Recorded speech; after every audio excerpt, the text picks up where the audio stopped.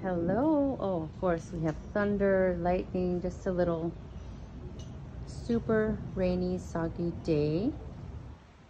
Apparently it was windy because some of my orchids were tipped over. But anyways, I wanted to give some updates on what's going on with some of my orchids.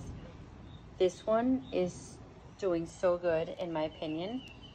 Growing a new leaf. This is what the flowers look like. I actually got this in, I want to say February, if not January, and I am completely shocked that this flower is still here. And I'm wondering if I should just cut down the stem so she can focus on growing. But look at this. I wanted to show how beautiful these new roots are growing. Like, this is attached to the bark that I put in here, and this is what came. Fowls Fuller Sunset. No, look, I can't believe I wrote it down. I got it from RF Orchids in January, and it is still holding on to a little flower.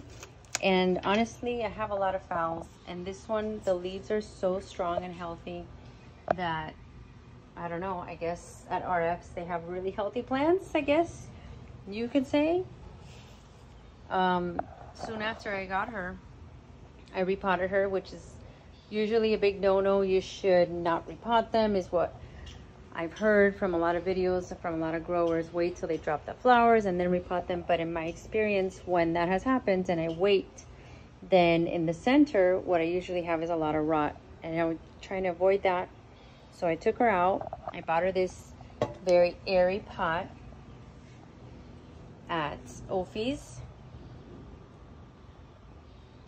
and I put some bark, some of that coconut, whatever you call it, and she's doing so good. I mean, I think this is the nicest phal that I have, the oldest, that still has perfect leaves.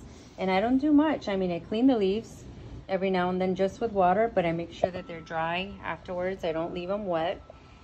And I'm debating, and I'm open to suggestions for all of you out there that I don't know if you have this happen before, that one flower remains on there and doesn't want to come off. I kind of feel bad chopping it down, but I'm looking at here, all this was full, but here is probably, I would cut right above here, because it seems like this one, there's something in here, there's something here, and who knows if she reblooms. Even though I've seen from Miss Orchid Girl especially that if you cut it down all the way, the next blooms are going to be fuller and better and branch out. Because if I do it right here, then I will have less blooms. That's what supposedly they say. So either way, leave me your comments. Let me know, would you take this stem off and let the orchid concentrate on growing, because it's obviously growing these beautiful roots? Would you take that off, or would you kind of let it do what it wants to do? I'm leaning towards letting her do what she wants to do. Okay, update number 4 on this latest Vanda from Banjong. This is Ben's fragrance, and the smell is incredible, like I've mentioned. And the second spike is just opening up. It already smells slightly, but it already smells. It's incredible. I think with these white spots, I don't know if they're like from the nursery, that they might have like hard water or whatever, or like a lot of minerals and stuff. I'm not sure. So I heard that they have well water over there, so some of the plants come like that, and they've said, some of the growers have said, you just take a little bit of water, it can wash right off, and it does. See? So I might need to give her a little wash, but super proud, super happy that everything's great with this one. Okay, the next orchid update is not so good one. This one my friend bought, my co-worker slash bestie at work, and we went to Banjong together. I got this Violetta over there. It's still blooming, going great. Everything is fine, but she got this one that is a Xena, I think it's called, with an X. Xena. So, unfortunately, she started to show some issues in the leaves. So, I sanitized the shears and I cut those ugly leaves off. So if anybody knows what this is it sunburn? I don't think it was sunburn. I don't think she had it in a place where it got a lot of sunburn. But that's what's going on.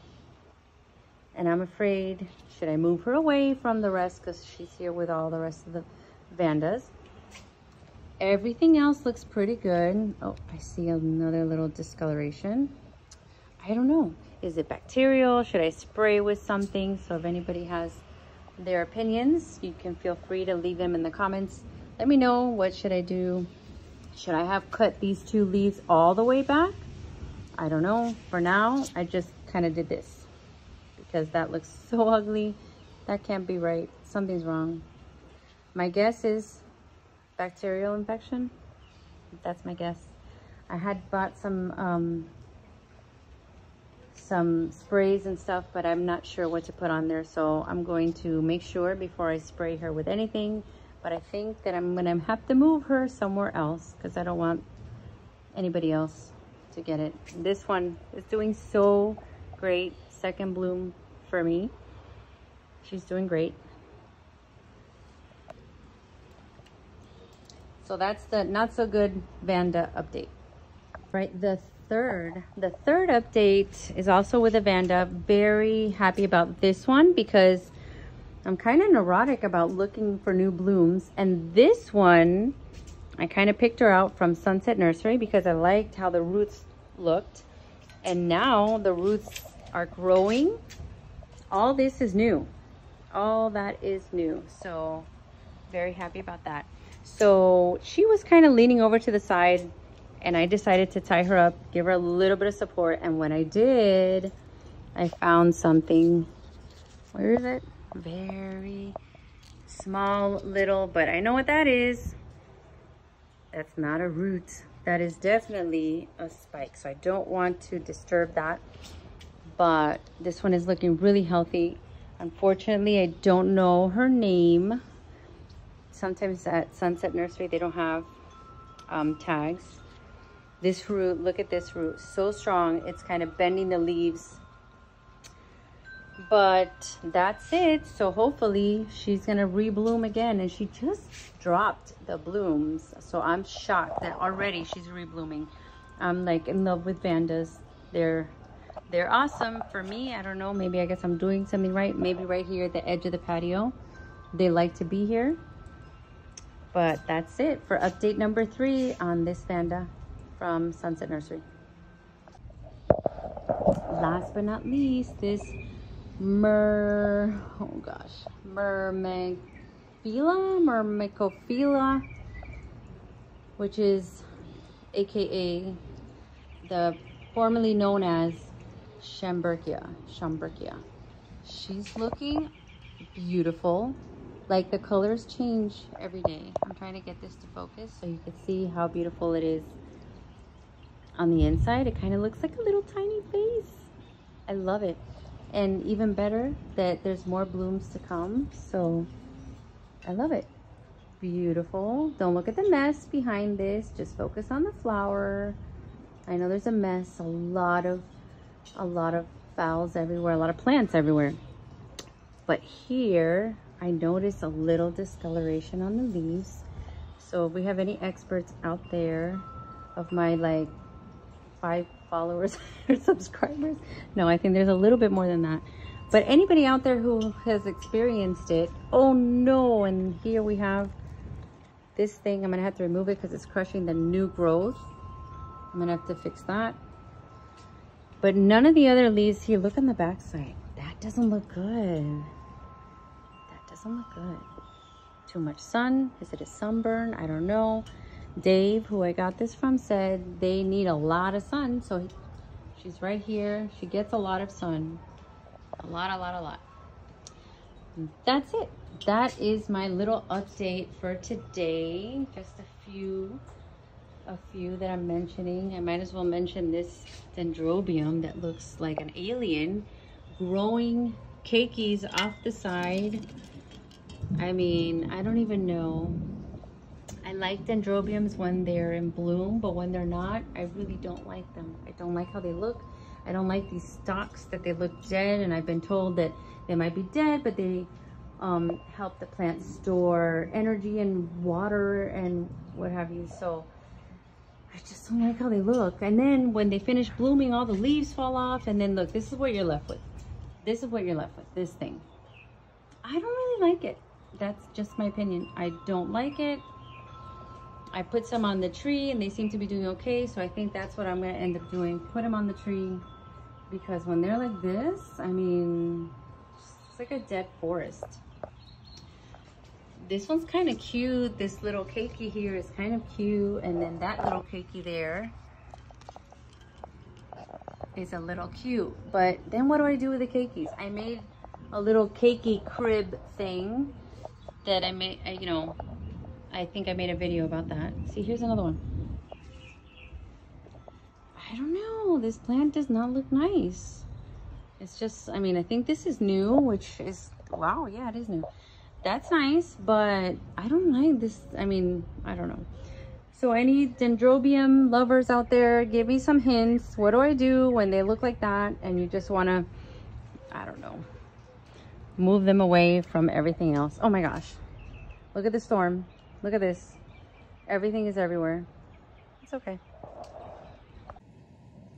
So anyway, to finish off this video, I wanted to leave you with a couple blooms. This Cattleya that is on its way out, as you can see, they're so beautiful. And then when they're on their way out, they get so ugly. It's like, look at how ugly they can get. They look like death at the end. Eesh. Look at that. Looks like it's bleeding, leaking, whatever. But then, when they're looking good, they're the most beautiful of all, in my opinion. So I wanted to finish this video by showing you this beautiful why not that, believe it or not, I got it at Home Depot. At Home Depot, they sold this. They only had two. But at Home Depot, I got this why not for $18. And I was really shocked to find this there, and it's so beautiful. All the little blooms have opened. Don't smell anything, so it's not fragrance, but still beautiful. The smell that I smell is coming from this one, the Maxillaria tunifolia. Wow, smells like the beach, and summer's coming. Summer is coming. Guys, if you're enjoying, or even if you're sitting at home laughing at all my silliness, subscribe and like, please, so I can try to grow my channel. I'm having a lot of fun doing it, and if you have any ideas for more videos, you can let me know in the comments. Thank you. Bye.